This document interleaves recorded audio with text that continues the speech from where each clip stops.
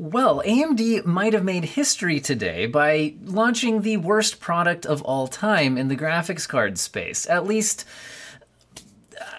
well, I mean, there's really not a lot to say about it other than that.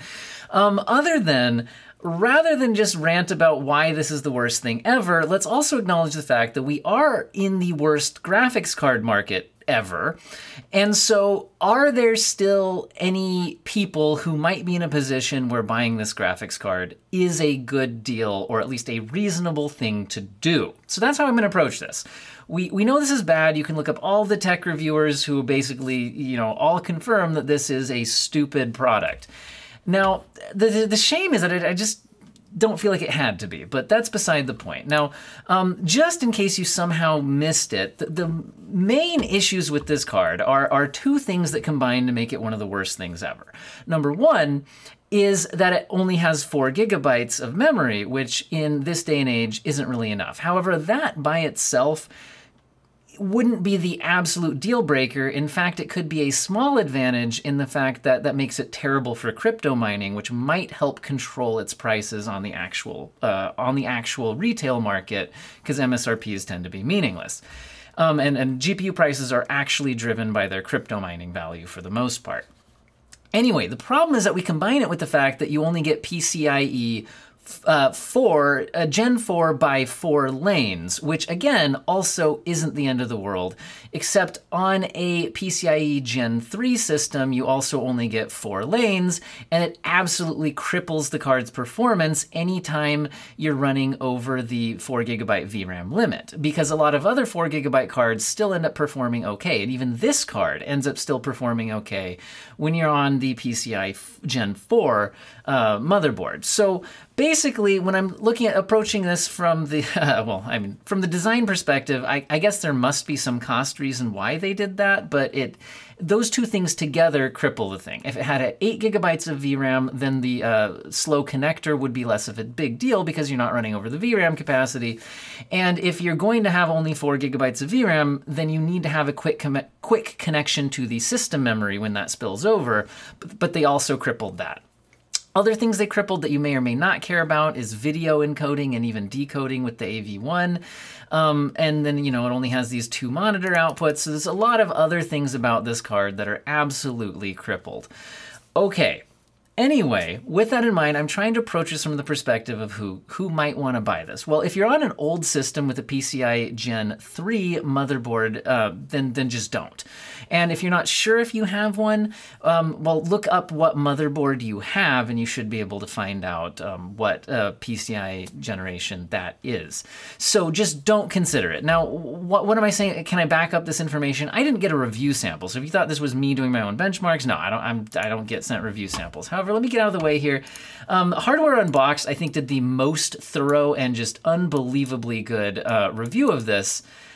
So if we take a look at their results, you can see the issue here is that at the PCIe Gen 4 performance, you're basically performing very, very close to a 1650 Super.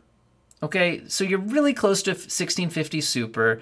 You're fairly close to the 5500 XT 4 GB model, although notice you're actually still doing slightly worse than that, although kind of within the margin of error. So from generation to generation, comparing the 4 GB models, we didn't see any improvement. But when you look at the PCIe 3.0 connection, we see that the performance absolutely plummets. And one of the worst things about it is that the minimum frame rates drop. And when you're actually playing a game, seeing those stutters down to the low minimums is horrible. And then this now makes you worse than an RX 570 and only basically tying a 1650, although with worse lows on the performance there. So in other words, on a PCIe 3.0 connection, you might as well look for one of these cheaper cards on the used market, and there's no real reason at all to consider this card, especially when those other cards still have the video encoding and probably more monitor outputs and all of that.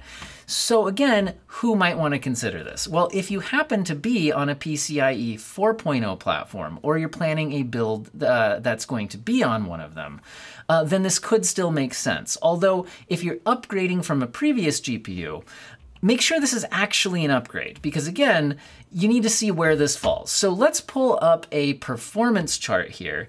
I like the one over at Tech Power Up. Now, this one hasn't been updated to actually have this GPU on it yet.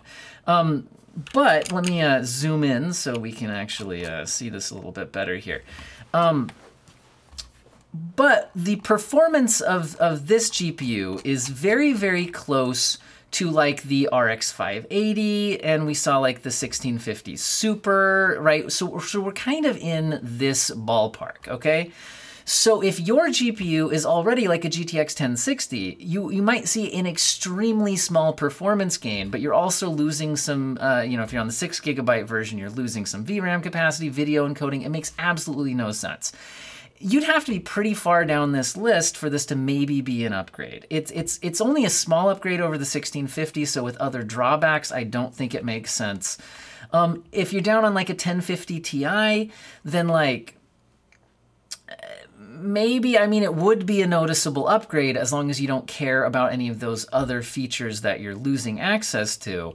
So if you're way down on like an actual 1050, a 660 Ti, a GTX 950, RX 460, if you're way down here, the performance jump might be enough to where this card would be a solid upgrade, again, as long as you don't need any of those video encoding features that you're losing out on, which, I mean, I guess a lot of people might not need or care about. Again, monitor connections, only 2 outputs.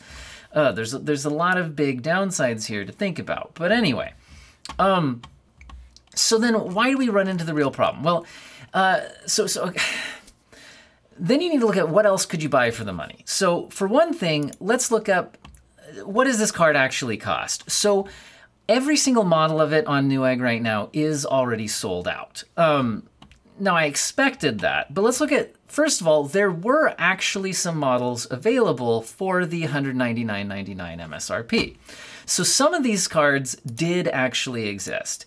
Now, there were quite a few models of them, but then we jump up to some models priced at more like $300 and some kind of splitting the difference here, like this one at $269, $279, and we see $299.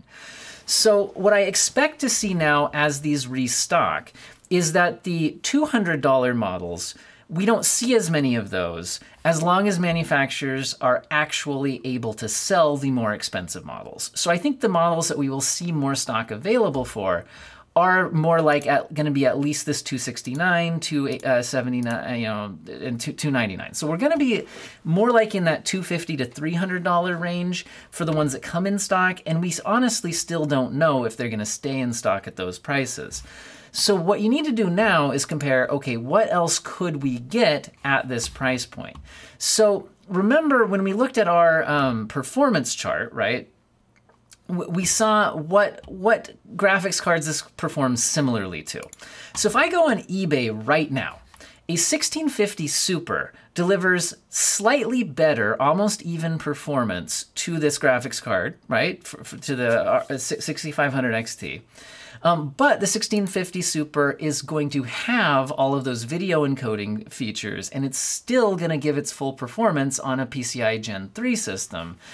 And you can find these at a buy it now price used on eBay for about $300, which is going to just be a flat out better graphics card if you don't mind buying used off of eBay than the $300 versions of that. So if you could get this card for $200, I'm not sure you can actually get a much better GPU for $200 if you used, if again, you're on the PCIe Gen4 platform, okay? So if you could actually get the $200 version of this for $200, it might make sense.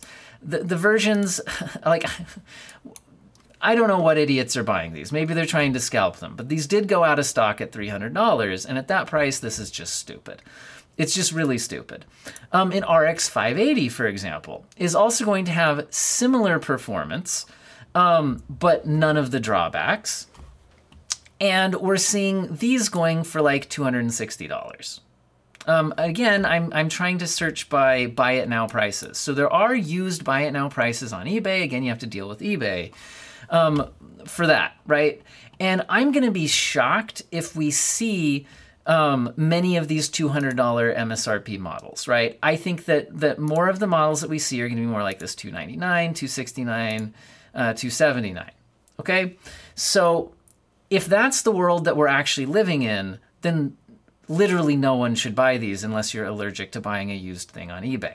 Okay, now if you are allergic to buying something used on eBay, then you do have to step up in price. But I was looking for something that's actually in stock right now on Newegg. Now, these aren't always in stock at this price, but they come in stock at this price very, very regularly. So this is the RX 6600, which you can get for $460. Now, granted, that's a big step up, but like I said, I'm assuming if these models are actually available at $200, in this current market, this might not be the stupidest thing if you're on Gen 4 and you don't need any of the video encoding stuff. Okay, that's the only case where I think this makes sense. Okay, if the models that are actually in stock are more like $300, I would argue that you should honestly just save up an extra $150 and buy the RX 6600 if you're allergic to the used market and you have to buy a new GPU. That's in stock at this price, which this one currently is. Now, performance-wise, notice that this actually was included in Hardware Unboxed Test. The RX 6600 is doubling, very nearly at least, doubling the performance of the 6500 XT, right? And it's more than doubling the price compared to the $200. But again, if I'm correct that the models we actually see in stock are going to be closer to $300 range, right? If that's the case, then again, saving up a bit more money here for this an extra $150, you're not doubling that cost. You're not doubling the cost of the $300 model, but you are doubling the performance, and you're also not going to have as big of a downside. Now, some of you might argue, well, the 6600 also has a cut down PCIe connection, but it's ×8, not ×4. And so it very rarely causes as significant of a problem as the ×4 connection on this 6500 XT. So I think you don't need to be as worried about whether you have the Gen 4 connection when you're getting the RX 6600. There are a few cases where especially if you pass your 8GB VRAM limit, but again, you have 8GB of VRAM, so that won't be such a big deal. So in other words, it's less to worry about. You're gonna have all of the encoding features, more monitor output connections, just none of those problems. So yeah, I guess I should conclude this and basically just say, looking at what's in stock right now, if you want to buy a new GPU, I recommend just spending more money and getting at least an RX 6600, or just don't buy anything right now. If you're willing to go used, I think the 1650 Super and the RX 580 are much better options if you're willing to buy used than buying the $299, $269, or $279 version of this. If you happen to be on a PCIe 4.0 connection and you just need a new GPU and you found one of these in stock at $200, in the current market, that might kind of make sense a little bit. We'll see if they're ever actually in stock for that price. What do you guys think? Let me know in the comments section. Have an excellent day.